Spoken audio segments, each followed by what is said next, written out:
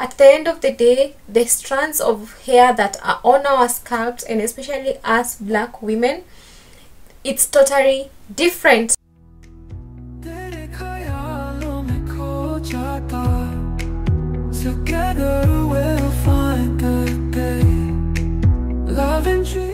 Don't worry what people say behind your back, because God is gonna bless you in front of their face. I've been thinking and thinking, and I wondered what is the best way for me to end the month of August with you guys. And I felt after 8 months of consecutive hair care videos, the only thing that I can give you is the fact that I know I owe you the truth about natural hair care. And so in today's video, we are going to talk about the truths of natural hair care. So truth number 1, do not expect your hair to be perfect. Your hair is not perfect, and by perfect I mean it's when you start comparing your hair with that of someone else that you see on YouTube. Don't compare your hair to mine. Don't compare your hair to your friends. Don't compare your hair to your sisters, because at the end of the day, the strands of hair that are on our scalps, and especially us black women, it's totally different for everyone. And then again, remember, you don't have the same curl pattern on your hair throughout the hair. There is different curl patterns on your hair. So you do have those that are tight, you do have those that are super loose, and you have others that are kinky, and you have others that you can't even tell what it is, because it starts with a certain curl pattern and ends with a completely different one. So don't expect your hair to be perfect.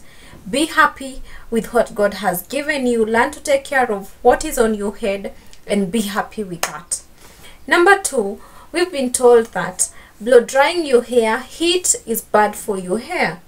Actually, the truth is excessive heat is bad for your hair. And by excessive, I mean there is a limit to everything. So if you're using heat on your hair, like I do before installing most of my hairstyles, and especially when I'm going to a stylist, I always ensure that I use low heat. Using low heat ensures that your hair is dry, your hair is stretched, and your hair does not get heat damaged. But using high heat destroys your cuticles, destroys your curl pattern, and you end up with heat damage. So yes, you can still straighten your hair, use heat on your hair, and still maintain your curl pattern, so long as you are using heat the right way. Are we together up to that point? So I'm going to ask you, if you're watching this video, have you hit that subscribe button? Have you? Hit it kindly. Tell a friend to tell a friend. Thank you so much for everyone who has subscribed to this channel. I don't take it for granted. I love you all. So the other thing that certain hair types don't grow. Number 3, right? That's what we believe. You believe that your hair does not grow, not unless you have alopecia or a health condition. Your hair is always growing out of your scalp. So the thing is that what is happening to your hair is the fact that you're not able to retain that length that you're growing out of your hair. And how much does your hair grow within a period of, let's say, a month? Yes, a month. It's about half an inch. There are others who go below to 1/4 inch. There's someone who will go to 3/4 inch. So that is the maximum that your hair can grow in a month. Don't trust anyone who is going to tell you that you're going to grow 5 inches of hair within a month. That is not true.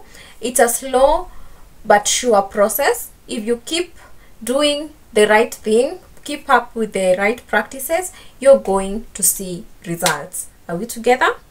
And then number 5, closely related to this one, is the fact that there is miracle products. There are no miracle products to hair growth.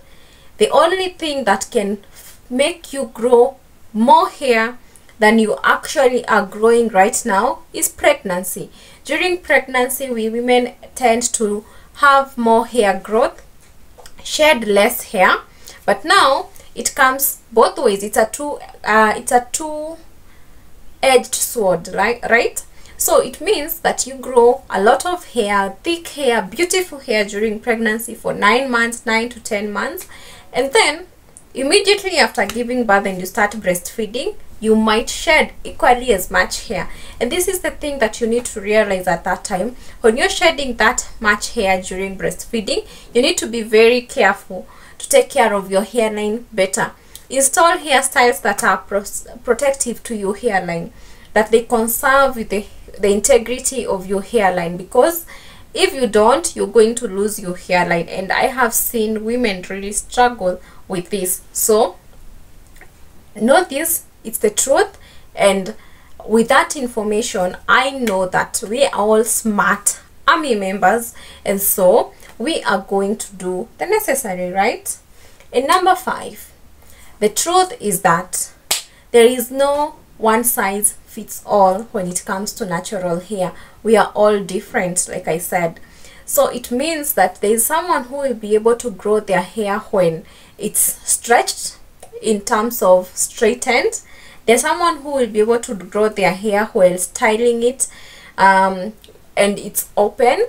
There's someone who will be able to grow their hair in a protective style. Figure out what works for you.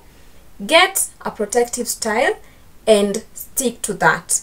When you do that, I'm going to assure you that you're going to see results. Okay? Okay, so finally, we've come to the end of this video. Let me know what is one truth that you know about natural hair that I didn't mention here, and that you know that is really true for you and stands true for everyone else. I would love to engage in the comment section. So let me know your thoughts on my truths, and I will see you on the next one. Bye guys, love you, army members. Hold me close till I get up. Time is barely on our side. I don't wanna waste what's left.